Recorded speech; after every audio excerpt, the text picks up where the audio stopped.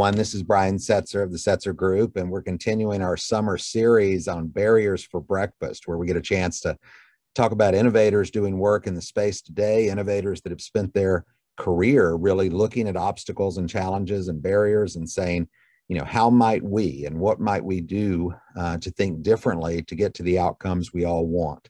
So it's a very rare treat when I get to bring on a friend and colleague, but also somebody that has supervised me directly. So I hope that we get into some things today that can, challenge some assumptions, assuage some myths, and think a little bit about how we all come together throughout our careers to add value to students and teachers and leaders. And so I'm here with Susan Allred of Susan Allred Consulting. She's also a member of my advisory board at Setser Group. She's done work with a host of organizations, including school districts and the Kentucky Department of Education as an interim associate commissioner.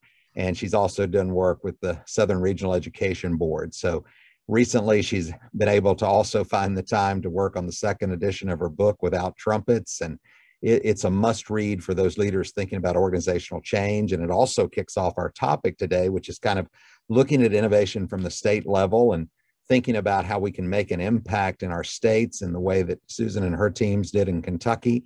And I'm just thrilled to have her aboard. So Susan, welcome. And I'll dive right in here. Why did you decide to join today? Why are you still in this work? Why are you continuing to make this such a purpose in your life of helping others kind of change the odds for kids and students and leaders? Well, it's delightful that you asked me. I would probably have camped on your doorstep until you did. But I have been in the work exactly 50 years. I graduated from college in 1971 and started teaching in 1971. Why would I still be at it is because I still believe that education is the foundation of what we are supposed to be doing as a society. And when we're getting it wrong, we can correct it. It's not rocket science. It's not that hard. We have to understand how people we are working with are prepared to do what it is we are expecting of them. Too frequently, we put the goals out there for all of the workforce and never really get the workforce on board. That has been consistently true since I started. And my best example I'll give you just right out of the chute. This is out of the book too, so you don't even have to pay money to get it. And that is that every year that I was a public school person and was in a building, whether that was as a classroom teacher or as an assistant principal or a principal, every year we had at least 2 or 3 full faculty meetings about getting kids to class on time. Now, I am from a generation that lets you mainstream music on your watch, have commercial flights to outer space, and we can't get teenagers to class on time. That makes no sense. Why is that?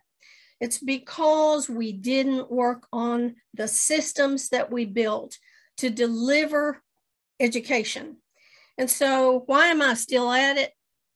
When I figured it out, I just couldn't shut up. And so that's why I'm here today.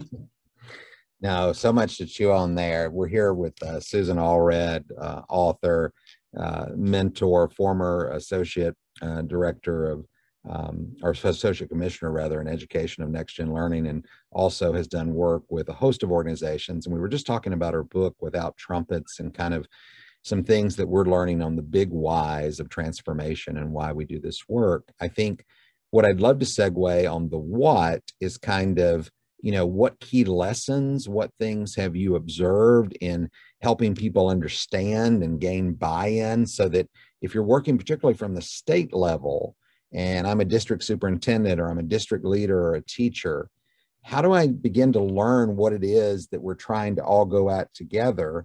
And then how do I begin to adopt that so real change can happen? And I know you've written about it in the book, but I'd love to hear your riff on that. I was really fortunate when I went to Kentucky because they were going through a transition time and they were moving from just closing gaps to the graduation rate. And so when I got to the department and we were starting to write regulations that were to provide the structure for support, we were all going to be focusing on graduation rate rather than just on math and language arts scores. So we had an opportunity to take a thing and say, here's what we're going after. Many times when state departments start to work in districts, it's because something has happened in the district that sets off alarms. So that's student performance. In some of our Kentucky districts, it was financial trouble, not being able to meet next month's payroll, those kinds of things. So you have all these things that cause them to be stressed. Mm-hmm. But it was interesting to me to see that when we just started talking about graduation rate and what is it that we really want for our students, instead of how'd you do on the last test? Right. When we started having that conversation, and the fact that I was a foreigner, I came from North Carolina, right? So, right. So the fact that we had this conversation level with the lowest performing schools began to shake up just how we were talking. So I would say the first thing is, do you have a thing that everybody's working for? Not just because the state said so, or because there's a piece of legislation that just got passed. I found when I went to work in Kentucky that there were 41 active laws on the books about support and the gaps. Well, if there are 41 laws on the books, why are we not making the progress we need to be making?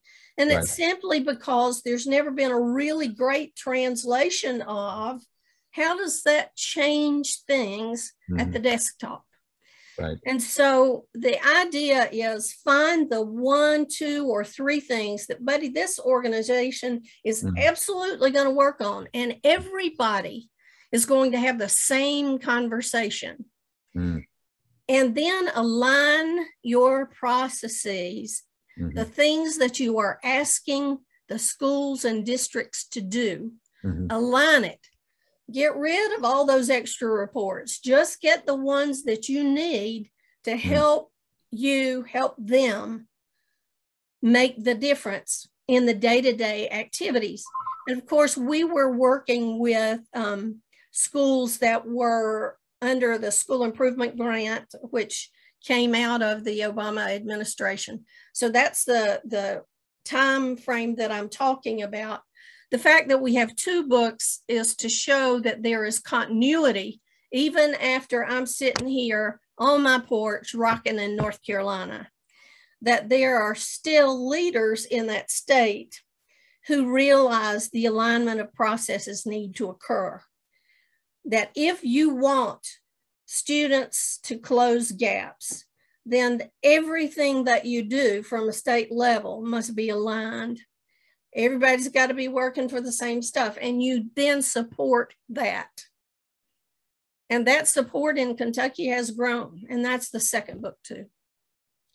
That's great. It makes me think of some how questions around the great stories, because I think when leaders try to unpack the how, or they try to understand it, they often want to hear from a peer, they often want to hear from a benchmark district, et cetera. And so I don't know if I've ever shared this story with you, but I'm going to share it quickly, and then would love to get into some of the how stories in Kentucky that, really would tune the listeners into, now that they've got the big why, they understand what the law is or the school improvement plan outcomes or whatever it may be. And now they get into some of those tactics.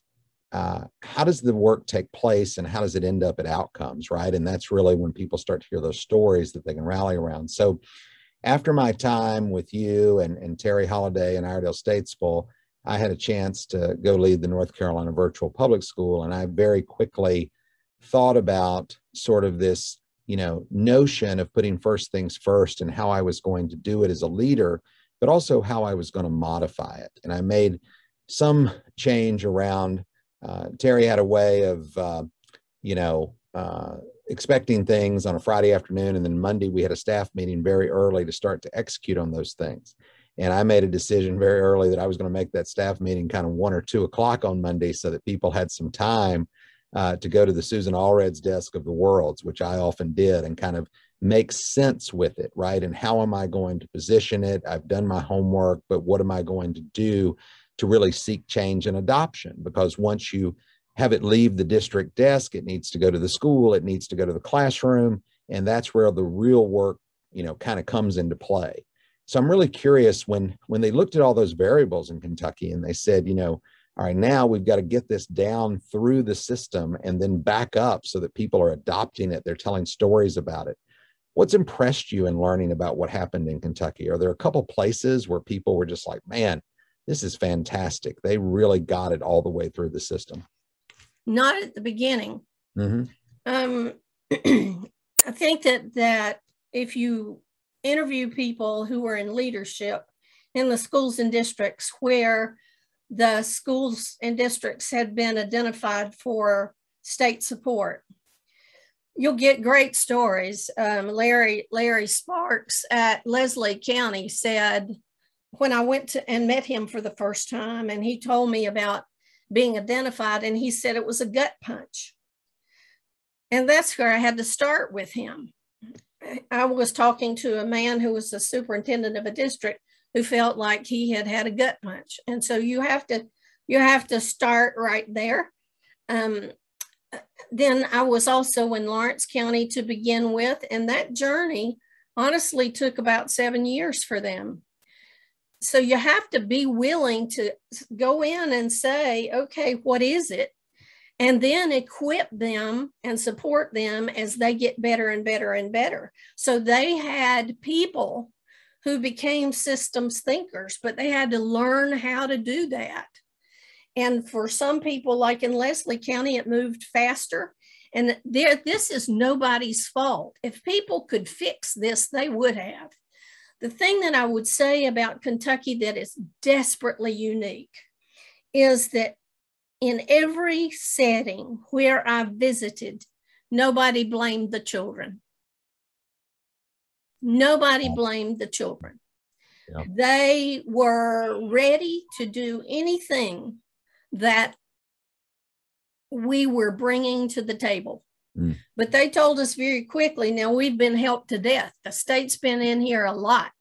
Right. And so you can't be selling a bill of goods. Mm-hmm. You've got to hear what their story is because they're the workers. And so that's the principals sometimes, it's the teachers sometimes, it is the board sometimes. Mm-hmm. But everybody has to be a player in the solution. And the Leslie story is a much faster story. They were ready. Mm-hmm. And the Lawrence story, I think, is a very successful story. We interviewed one of the teachers for the second edition, and she talks about how it changed her as a professional and what she still does today as a classroom teacher, 10 years into the process. Mm-hmm.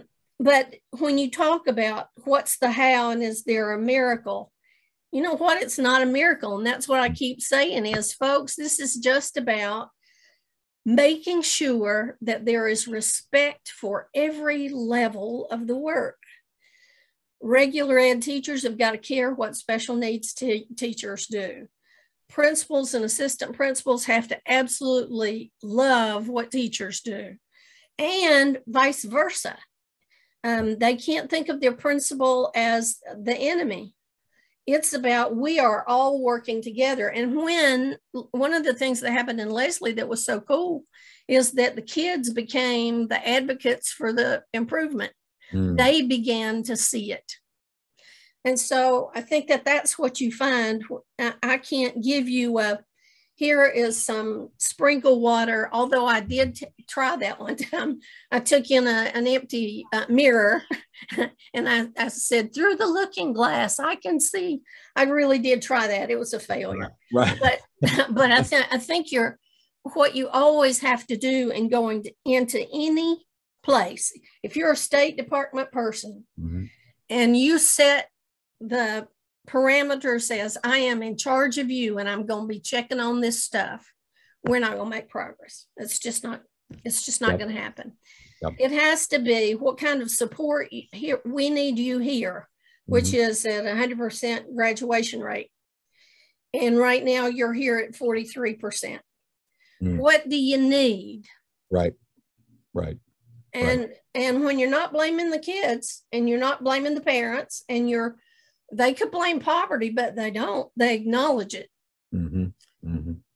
But these people say the how is, okay, we'll do whatever you tell us to. If you promise us, it's going to make us better. And then all we did was use quality tools, systems thinking, planning, plan, do, study, act, the things that most everybody is somehow familiar with. And then you don't change your story just because everybody's unhappy. Right. You don't, even the workers that we had, and that was to me the secret to any successes during that time, was that we did have teams of very qualified people in the schools every day. That mattered. The commitment originally was for 3 years. Now, I will say that we had much more success in the rural out in the country areas than we did in the cities. But we still see, and we've talked about that in the second book, in Jefferson and Fayette, in both areas, there is amazing movement on the part of teacher leadership and ownership. Did it come directly out of this initiative? Probably not, but the conversation happened. Right. And that's the other thing that I say. The people, some of these districts that we were working in and some that the state has taken over have had trouble for 40 years. But you have to say, I'm going to be here until we get it. Right. I take away a lot from that thread in terms of data being my first takeaway, meaning that people need to know where they stand. They need to know where the targets are. And then supports would be my next sort of one word equity. What do you need to get there? How do we identify those supports to help you? And then there's a word around presence. We're going to be with you through the duration. We're going to be with you until you move out of turnaround into this next phase. And then hopefully another word, we've built the capacity for you to sustain so that you now have a way of looking at data, identifying supports, and providing leadership with the people doing the work, not to them, so that they can now execute whatever changes about the bar, right? So I was excited to sort of, whether it's Fleming and the advanced ed study they had where, they started out in turnaround and, made it up through a school of distinction. I know that there were stories like that happened, during that time, that happened after, that happened before, where the anatomy of the solutions is very similar. And if we can get leaders to kind of zone in on, it's not rocket science, as you say, but there's some components here that if you're a human being, you coach well, you support people, you show up, and you keep doing the work. Is that not the impetus behind Without Trumpets, meaning that it's not fanfare, it's not big announcements, it's this continuous improvement journey? Because I think people look at that, and I've encountered this in my own career with, well, that's hard. Well, yes, it is hard, but it's the only way you can truly do it. And what I say about that is impossible just takes a little longer. You have to be committed to, and I'll bring up another district, Breathitt, that was famously called out in a recent movie that I can't, Hillbilly Elegy. Is one that was taken over by the state while I was there. Well, they've now moved into just assistance. That's taken a decade, but guess what? They're still there, and they're Right. getting better and better, and they own their system. Mm. They hired their own superintendent. I mean, so, but yes, it's that kind of commitment. But I would suggest to you, if that school has existed since the 1930s, then if we had just been getting better all this time, what can you imagine might be happening? People do say to me, what you are advocating takes too long. Our politicians want to see those numbers go up immediately. And I said, you just keep them in the loop all the time. Let them know what's going on, what Right. kind of bright lights we saw this semester, what we think that's going to lead us to. And for those that are truly interested, they'll stick in there with you and support you to the end. Mm. Other people who are your critics are going to be your critics. So listen to the criticism. Mm-hmm. If it's aligned with what you're working on, then care about that criticism. But if they don't like the fact that you painted the door red, Mm-hmm. then that's, you know, we don't have Right. time. You know, somebody can talk to them about that, but and about grandma having the red door or not having a red door or whatever. It's just that we have to acknowledge that this is hard work, but it is the same work. You know, you got to have some curriculum. Mm-hmm. You have to have methodologies and strategies for instruction. You have to manage children. You have to get them there. You have to feed them. You have to make sure that they're safe. And Right. all of those are systems that if you have them in place and they are functioning well, then a politician can get elected and do something crazy wild, and you just fit it into whichever system. You don't have to start all over again. And one of the reasons your first question was while I was still at it, there it is. Right. We That's start over too much. We close down and we start up. We closed down at the end of May this year, a crazy year, certainly. And now we're having summer sessions and we're going to close that. And then we're going to start the new session. No, Right. no. If we're doing continuous improvement, all that connects. That's right. And so that is the learning that I had way too far into my career. Prior to that time, it was just about aligning things, which I knew was a good thing, and making sure that everybody learns to appreciate each other. You know, you need to get high school teachers talking to elementary teachers now and then.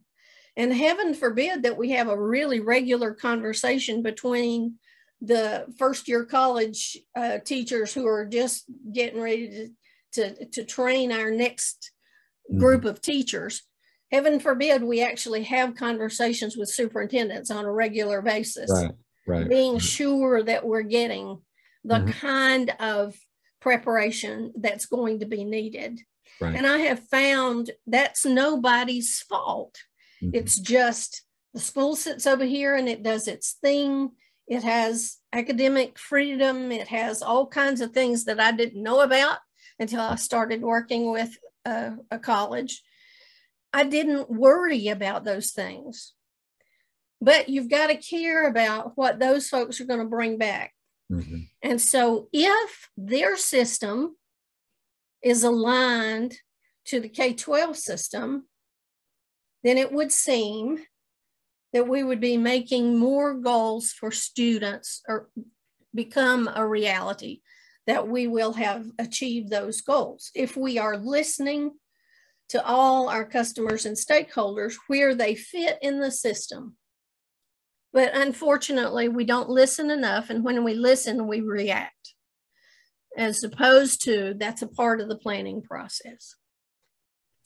We're here with Susan Allred, author of Without Trumpets, former commissioner in education in Kentucky of Next Gen Learning, and a friend and colleague of Setser Group. And we've been talking about an array of issues. I want to get Susan's take on the DEI movement a little bit. And before I do, I want to frame it in the lens of continuous improvement. You know, the comment I've made recently, and I, happy for you to challenge it or correct it, but it's kind of like, it reminds me of literacy. We already know what works in teaching kids how to read. There's an empirical, evidence-based work behind that.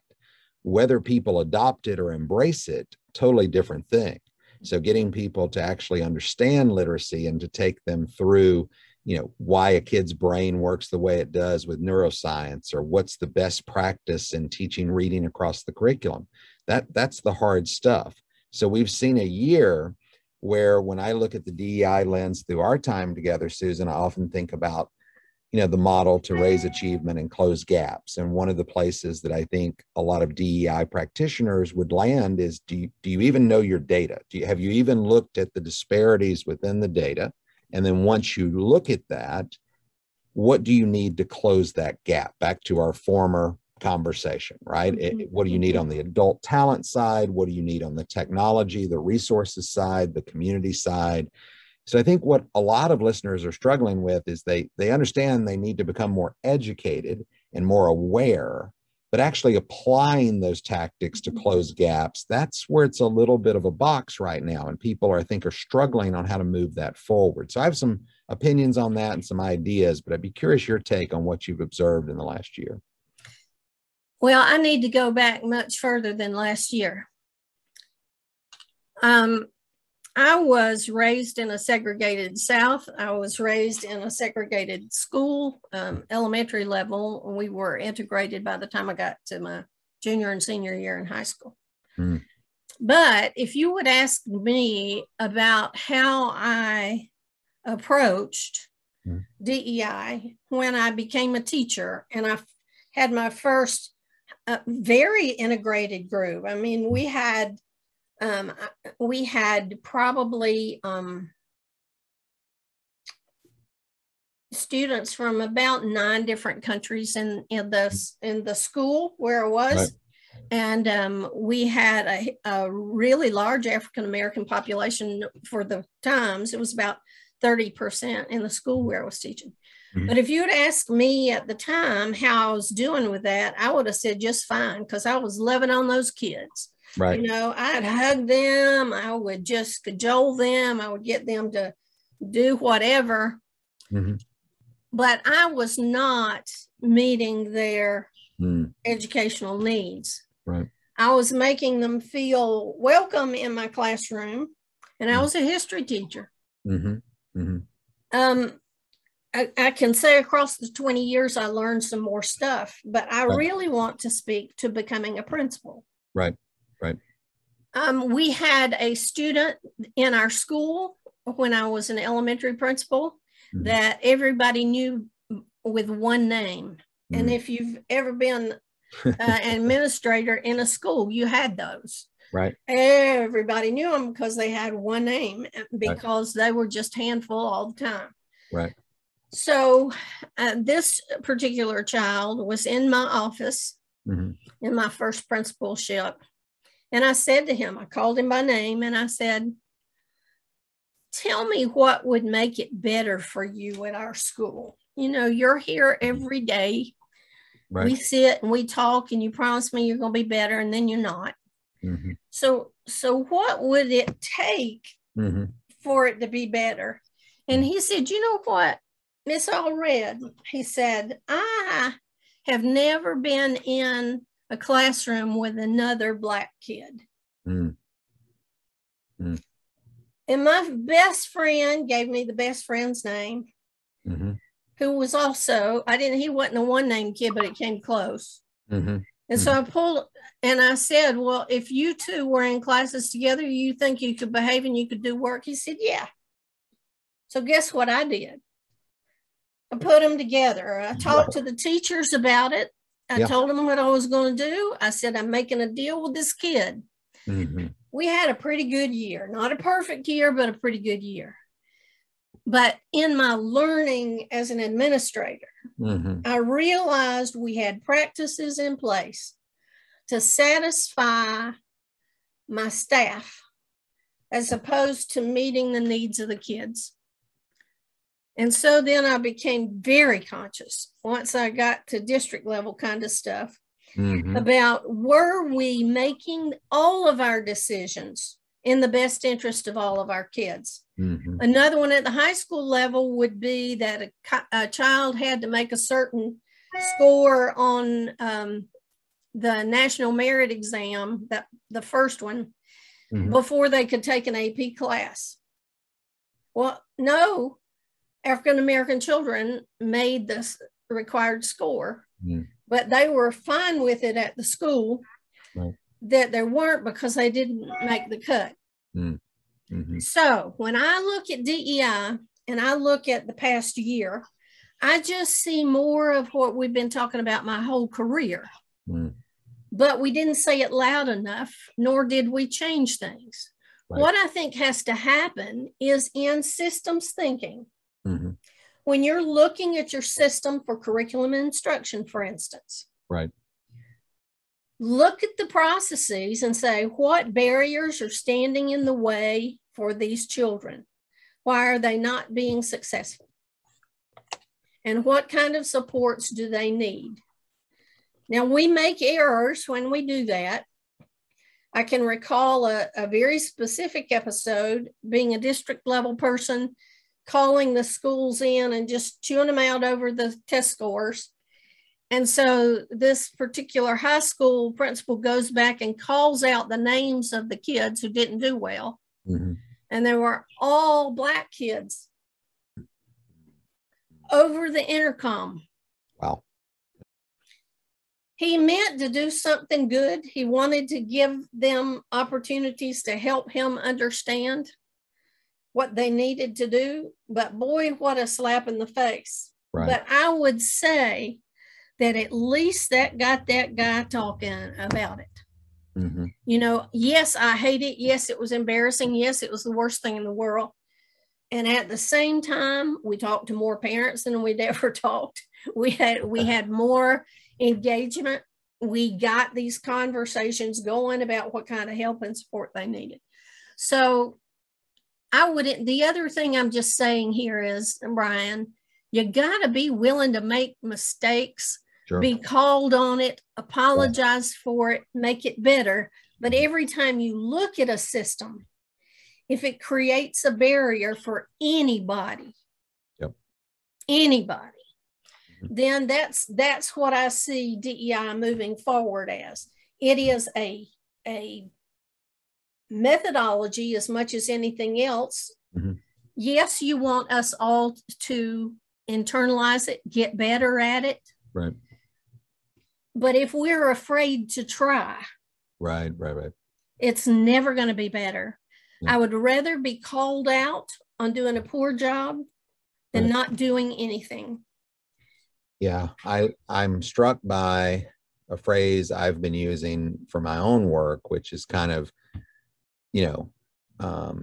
unapologetically clumsy allyship, where it's like, yes, I'm going to write about it. Yes, I'm going to talk about it. Yes, I'm going to figure out ways to cede my power as a white male. If somebody emails me and says, hey, do you know anybody for this board? I don't immediately look to my white friends, right? I take a pause and I say, well, yes, I do. And I can connect you here, or whatever the case may be.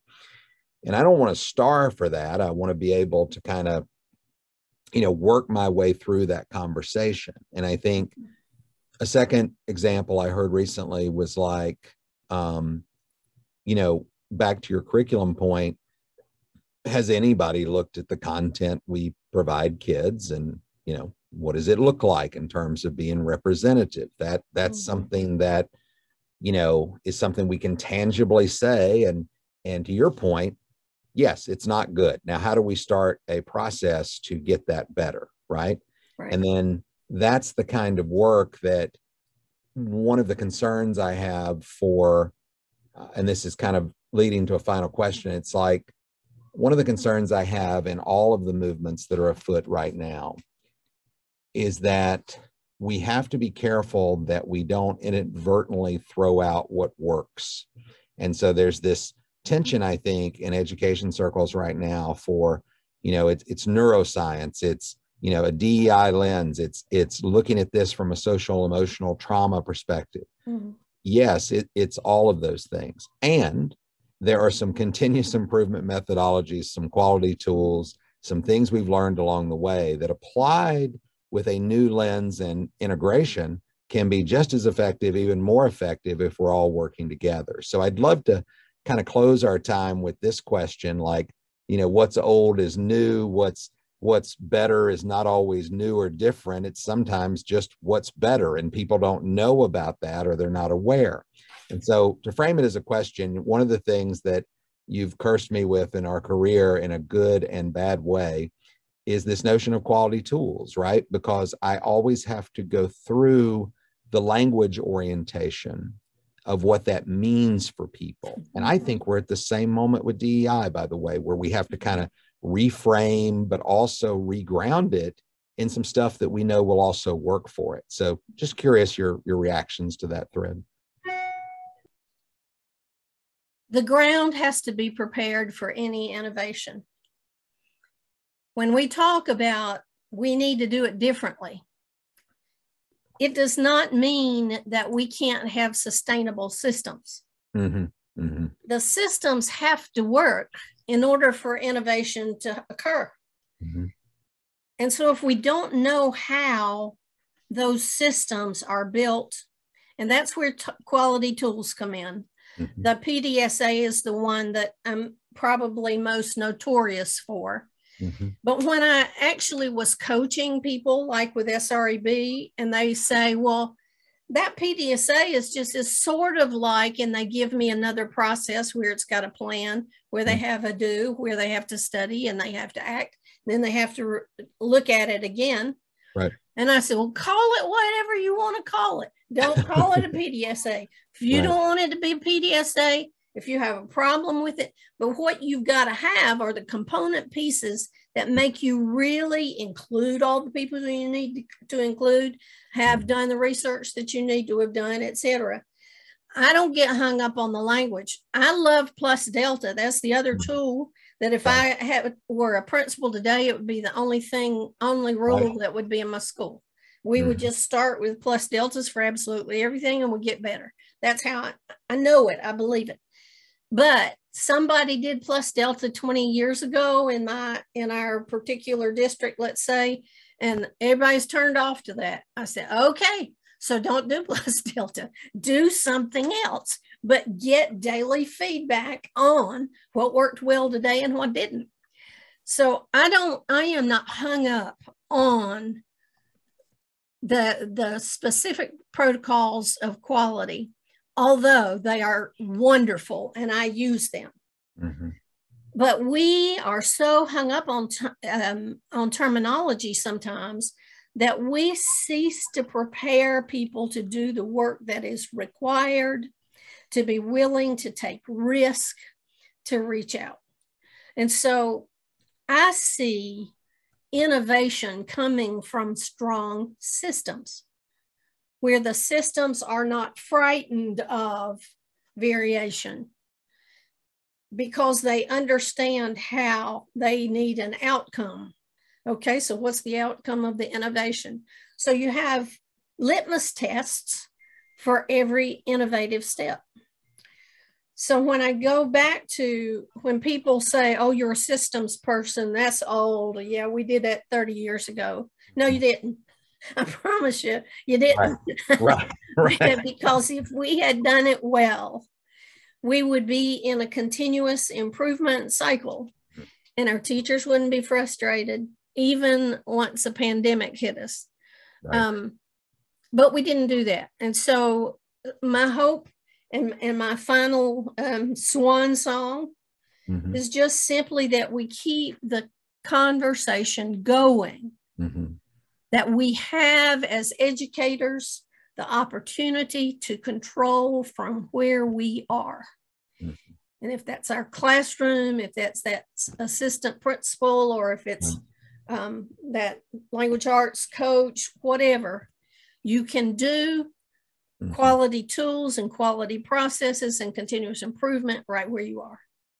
That's a great way to close. I think, we've had a fun time today reconnecting with Susan Allred on our Berries for Breakfast live cast. You can find today's, session at setsergroup.com on Connect, and we'll also be providing some resources on Susan's new book, Without Trumpets, both on our social media channels and as we premiere and prep for the YouTube live event.